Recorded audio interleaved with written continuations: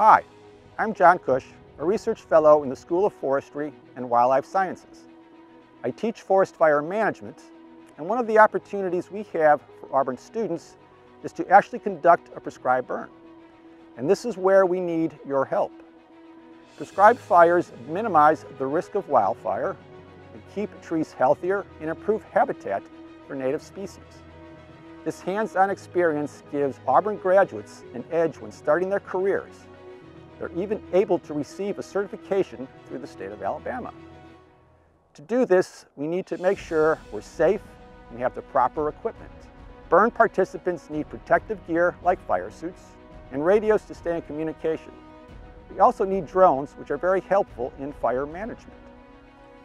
We've had record enrollment and we want to make sure everyone is properly equipped.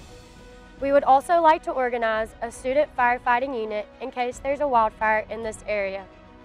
This Tiger Giving Day helped keep us safe as we learn to manage and conserve natural resources.